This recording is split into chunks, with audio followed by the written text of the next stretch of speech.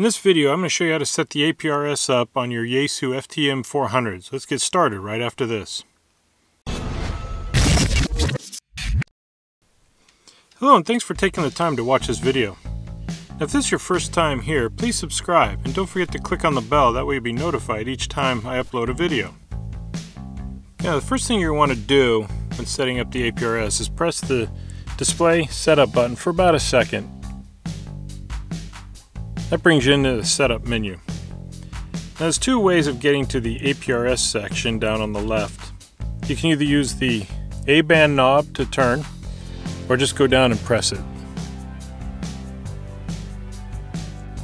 The APRS section has 32 menu items, however most of them you're not going to need to adjust. The factory settings work just fine. Okay, the first one we're going to go to is the APRS filter. Now in this one, the reason I go to it is for the range limit. The factory setting is all zeros, and I like to use about 20 to 25 miles because it keeps me from getting beacons sent from all over the place. So just go ahead and enter the number you want. When you're done, press enter. And it takes you back out. Then you get back to the main menu, just press back. The next one, and most important one, is APRS modem. It's either on or off. Just push in the band A knob to make your selection. We'll turn it on for now. Then the next one you're going to go to is number 6, APRS mute. I highly recommend turning this on and leaving it on. Otherwise you're going to have to listen to the chirps and clicks that these modems make every time it transmits. The next one we're going to go to is number 7, APRS pop-up. This one lets you choose how long you want to see the beacon, a message, or your own packet.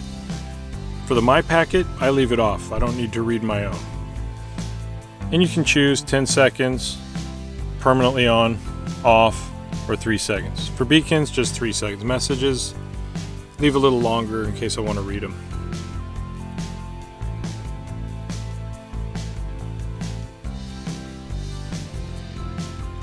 Number 9 is the APRS ringer. On this one, I go to receive beacon and I turn that off. Otherwise it beeps every time a beacon comes in.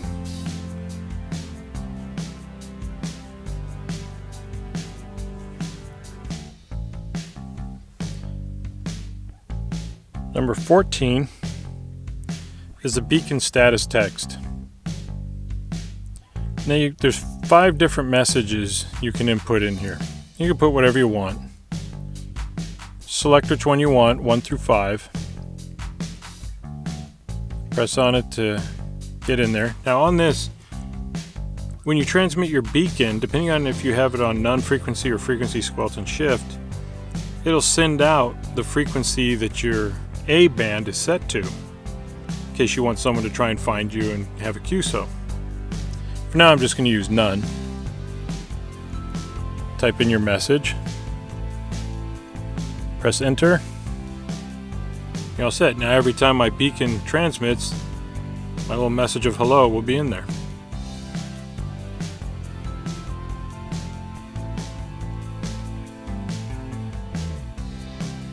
Item 15 is beacon transmit. Turn the auto to on. An interval is how often you're going to transmit your beacon. 30 seconds and 1 minute is way too much. Minimum I would go is 2 minutes. Most people I know of, depending on the length of the trip they're taking, they'll do 3 to 5 minutes. Set mine for 3 minutes. And it'll go all the way up to 60 minutes.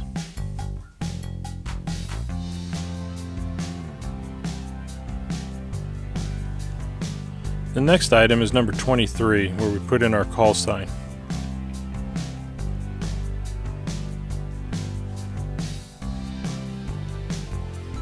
Now once you get the call sign in, you're going to shift over to the right of that hyphen. And there's a list, which I'll show you in the corner here, of the different things you can use. Since we're doing mobile, that will be 09. And then press enter. Number 28 lets us choose the symbol we want to show up on the aprs.fi website. You can set up different ones. For me, I like to use /u since I used to drive semis. Once you pick it, hit the Band A button again and back out. Number 29 is your position comment. Most of the people I see, they'll either use en route, in service, or committed. There's another one on here for emergency, but I'd be careful using that one because when you try to use it, it's going to let you know about it. And you have that. My understanding is if you do press that OK, it's going to send out a beacon to let everyone know. So only use that if you're in a real emergency. But we'll stick with en route for now. Okay, once you have everything in this menu set up, back all the way out. Then the frequency for this area is 144.390. The default setting is that APRS will only work in Band B. There's a couple of icons on the screen that you're going to need to make sure are on so that you know that the APRS is working. One is the little satellite and this little circle in a circle. For some more functionality, just press the F function button real quick. It brings up this little menu where you can just randomly transmit your beacon whenever you want.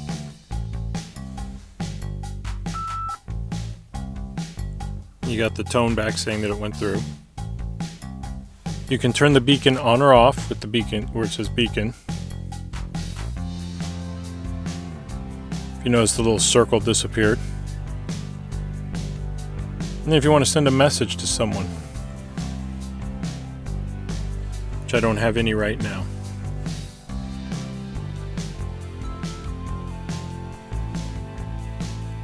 Now if a message pops up and you didn't see who it was and you want to look at it again, you just go down here and click S list. And then you can scroll through to find the one that you missed. Look at the KD6 VDJ. He's using a TMD 710 and he's on 146.520 at the moment. When you're in here, you can turn the knob up or down. It'll tell you if he's moving, how fast, what his course is, his altitude, and then there's the en route thing that we chose. It gives you his latitude and longitude, and the date and time that he was last beaconed. Shows you how far away he is and what direction. Now I'll show you what all this looks like on the computer at aprs.fi. Okay, I'm going to show you the basics real quick of aprs.fi. It's a real simple website to use. Just enter the call sign that you're looking for. Hit search. And it'll bring it up. Just showing you where I've driven so far this morning. And it gives you a little window here that shows the date and the time that they were last on, their degree, their altitude, and this is the message I had put in. Gives you the call sign and the little thing. You click on the call sign. It recenters it, but then it gives you more information over here to the right. And that's about it. And you can zoom in or out depending on how close you want to get. Where I live here in Southern California, I'll show you how many beacons there actually are in my area.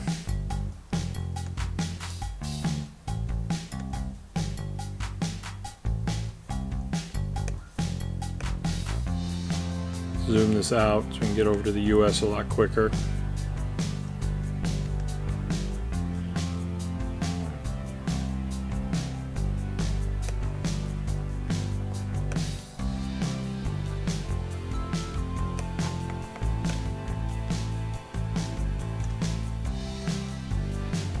And there you can see them all starting to populate.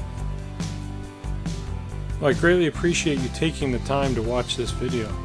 If you haven't done so, please subscribe. And again, don't forget to click on the bell, that way you'll be notified next time I upload a video. If you have any comments or questions, feel free to post them below. And again, thanks for watching.